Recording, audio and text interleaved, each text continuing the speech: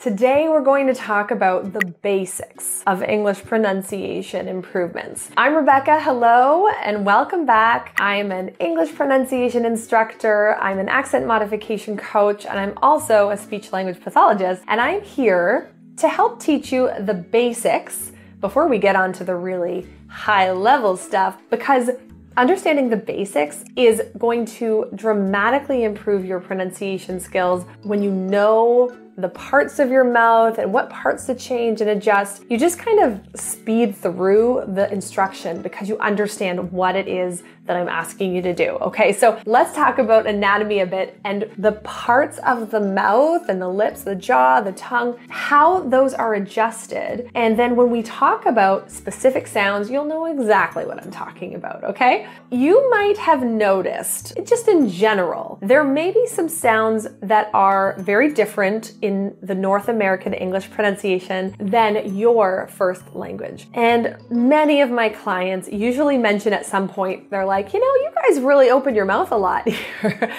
There's a lot of ah sounds and ah sounds, and it involves a lot more of an open mouth. Or you might think, many clients say this to me, you know, you guys are using the tip of your tongue a lot more. Once we start talking about the tongue and positions and that, they start to realize, oh, we're using the tip of your tongue, and I don't typically do that with my first language. So knowing and being aware of the parts of your tongue, what's actually moving and what is going where when you're speaking will just speed up your progress, okay? So when you're working on a sound, you're going to get it and you'll be able to feel your issues in your mouth, be able to feel how to adjust it rather than guessing. Okay, I hope you get where I'm going here. I'm going to introduce you to this really gross rubber mouth.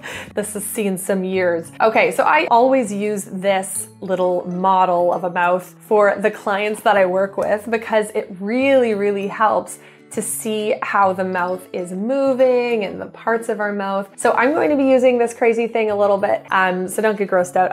It's mostly just the paint that's come off of it. It's not that dirty. It's fairly clean. It just looks like the guy's enamel's been worn off quite a bit. Okay, I need a new one. You don't have to say it. So what I want to talk about first is the most basic portion of our speaking is our jaw. Okay, so we don't often talk about our jaw, but in pronunciation, there are some sounds in English that involve opening our jaw a lot more. So you can see ah, that opening is going to be something I want you to pay attention to. So when I talk about keeping your jaw closed, that's when your teeth are not clenched together, but they're kind of resting together and your jaw is up and closed. Something like the U sound in English, as in sun, sun, sun. My teeth are together. So that's a closed jaw position. Then we might have something a little bit more open, like an as in bed, B-E-D, bed, My teeth are slightly apart, my jaw is slightly open, but it's not very open. And then of course you can see that last position where my tongue and my mouth and my jaw, everything is open and my jaw is very low and open. So being aware of neutral or closed, slightly open, and very open is something to be aware of when we talk about vowels. The second thing to consider is our lips. In all languages, we have different lip positions, but let's talk about, there are typically 4 in a North American accent. The number 1 is neutral. So that means do nothing. Do nothing with your lips, just let them be relaxed. So we would do this for like an sound. Uh-oh. Okay, our lips are in neutral position. We also have sounds that involve a spread lip position, like an E. It's like a smile, but you're really spreading your lips into a smile. E-E-E. We do this also with S sounds like S or Z. And then we also have a rounded position. So a sound like ooh, ooh, ooh, ooh, ooh has quite a rounded position. And in many languages, the rounding isn't as pronounced. It's not as rounded. So in a North American position, ooh, you're going to see that really tight rounding. So you wouldn't have the word shoo, really get that rounded lip, or shoes I put on my feet. Rounding, spread, and neutral. And then we also have one really interesting one. It's kind of an anomaly. It's the And this is in words like look or good or book. And notice my lips aren't in an ooh position. They're not spread, they're So it's slightly like a big circle and pushed out a bit, protruded, So think of it like a really lazy ooh, okay?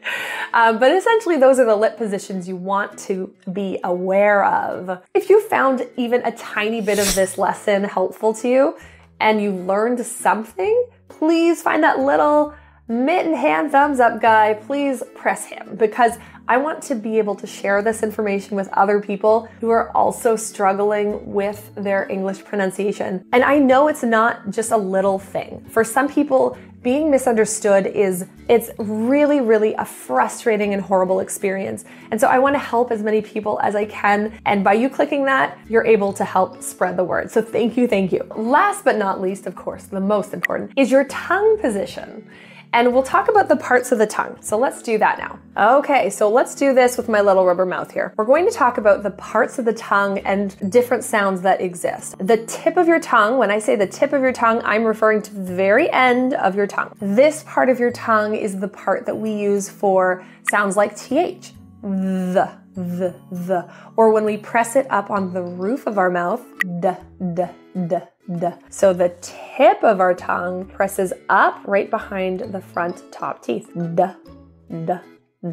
So that's the tip of the tongue. We also use the middle. I just call it the middle. I mean, we can be very specific, but the middle of your tongue is the part we're paying attention to for vowels especially. So when I talk about an E sound, the middle of your tongue is going to be pressed really high towards the palate. So let's talk about the palate next after this. So the middle of your tongue is this entire portion. The back of your tongue, often people can't feel this part of your tongue. This is a lot further than you think. So when you say a sound like the K sound, some people can feel this, some people can't. You're going to feel, hopefully, the back of your tongue touching on the roof of your mouth really quickly. So it looks more like this part of your tongue,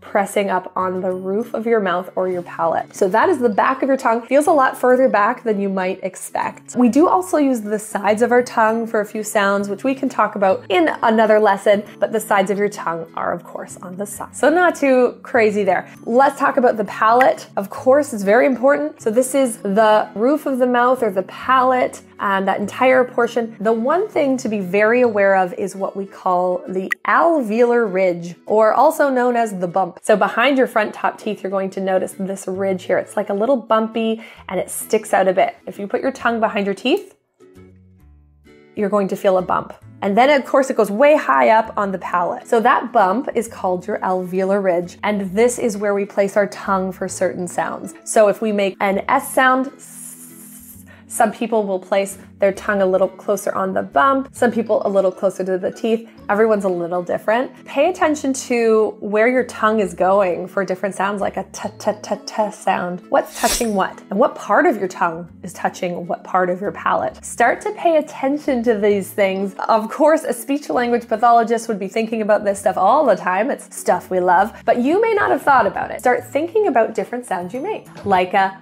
ooh sound. What part of your tongue is touching the roof of your mouth? Or a g sound. Test them out and see what you feel. And the reason I tell you to do this is because feeling your tongue position and your lip position and your jaw position will bring you a great deal of improvement when you're working on sounds that you don't know how to produce. So when we talk about some really hard stuff like R's, for example, we will be talking about the lip position and your tongue and parts of your tongue doing some crazy stuff.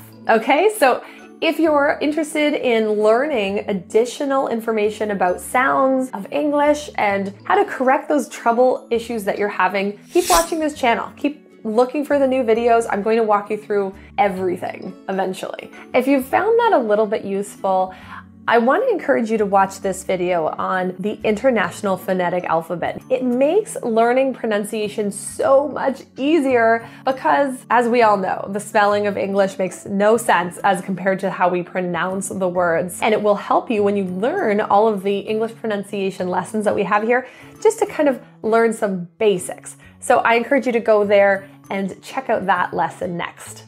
If you're looking for additional information on how to really speed up your process of improvement for your English pronunciation, check out my website. I've got lots of information there. You can actually do one-on-one coaching with me. You can find a course. You can find my book on Amazon or my audiobook. Those are all really great resources if you're looking for additional information. And of course, just stick around and check out my channel. I will be posting lots of new information just like this with lots of extra special practice, so keep an eye on it. Okay, I'll see you next time.